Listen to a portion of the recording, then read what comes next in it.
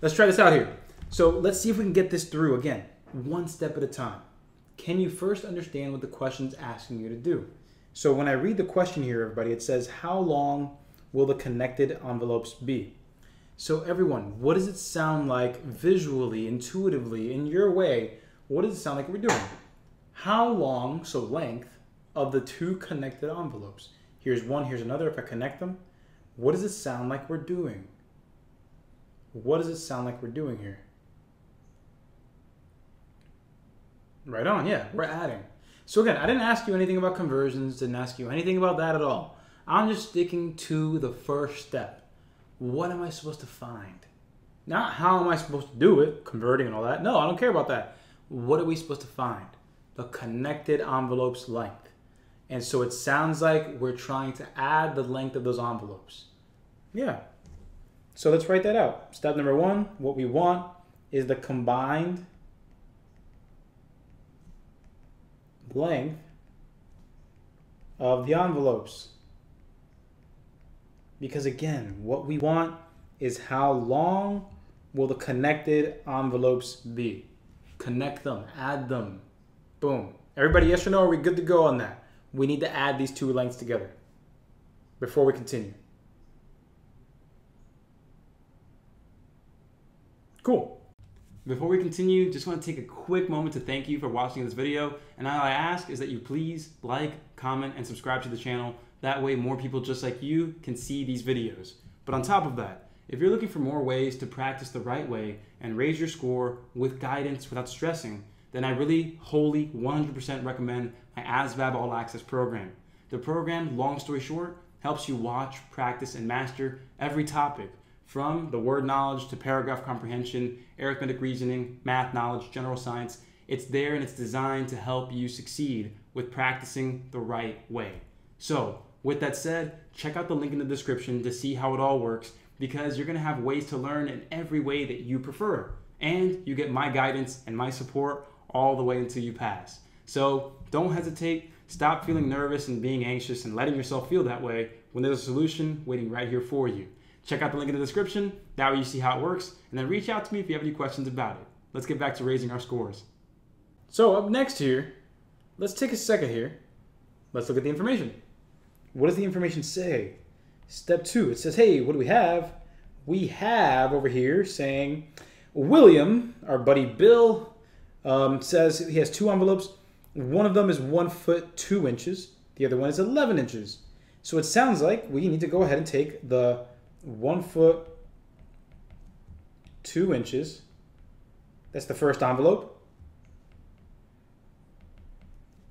And then we have 11 inches for the second envelope.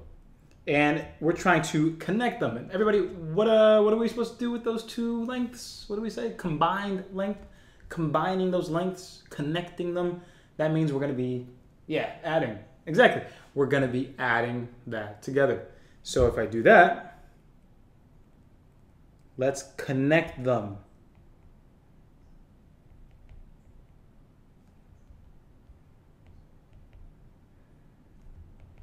By adding, connect them by adding.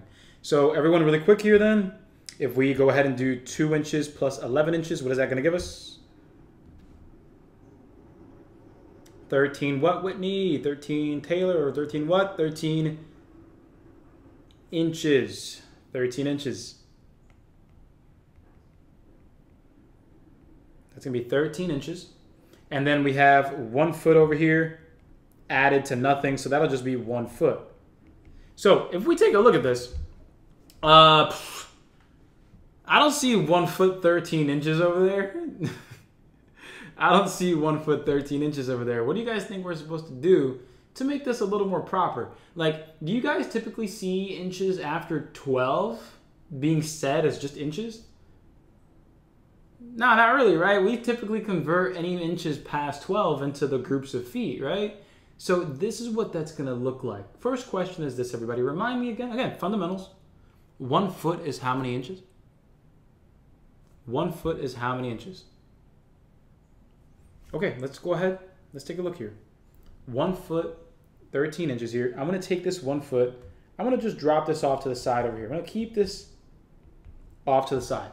The 13 inches, what I'm gonna do, everybody, is it logical, is it okay for you if I just say, hey, 13 inches is the same thing as saying 12 inches and 1 inch?